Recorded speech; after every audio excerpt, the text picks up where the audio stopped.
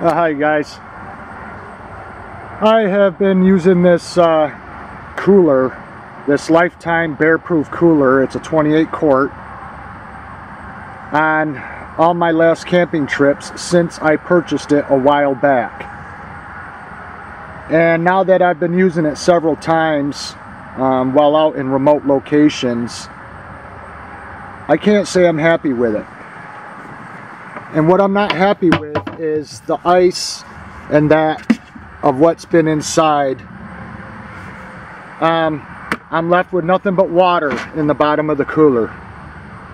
So I am very disappointed. I mean, yes, it is certified bear resistant, and it's also made in the USA, which is important to me.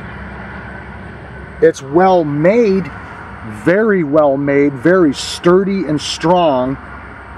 But it does not keep the contents cold like they claim. Not at all. Not even close. Not even close, you guys.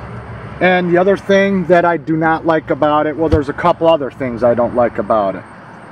You can see there where I slide the cooler in at the end of the bed riser in my van. And because this has got these side latches that have to come out so far, it makes it almost impossible to get into the cooler when it's in there, because I got to try to slide it back enough to reach in between the bed riser and this cooler to get into it, because these buckles down here have to come out so far, you know, a couple inches. So it makes it difficult to get into it, to where I actually have to like slide it out of the van or set it up on the bed to get into the cooler. So I'd like it better if a cooler would just like unbuckle from the top or something and then raise up. You know, a lot like the different refrigerators for vans are. And I may have to just go with a regular like Dometic refrigerator or something in my van, you guys, because coolers, no matter how much money you spend, no matter how much they promise to keep your ice cold and all this, they all fall short. They all fall short of what they claim. And that's just the reality of the matter. I'm not one that opens up a cooler and gets into it constantly.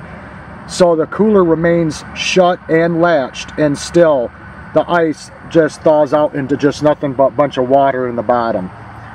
So I really don't care for that. The handle is okay. I'm not crazy about the handle, because there again, to get the handle up, you have to have enough clearance to get past everything to put the handle in the upright position.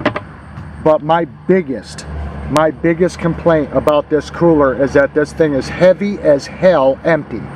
I mean, this thing has got some weight to it. So with my hand disease and my elbow problem, when this thing is loaded with ice and contents like drinks, hot dogs, and salad and whatever else would go into this cooler, by the time it's loaded up with the contents and the ice, this thing is super heavy. I have to carry it with both arms, with two hands.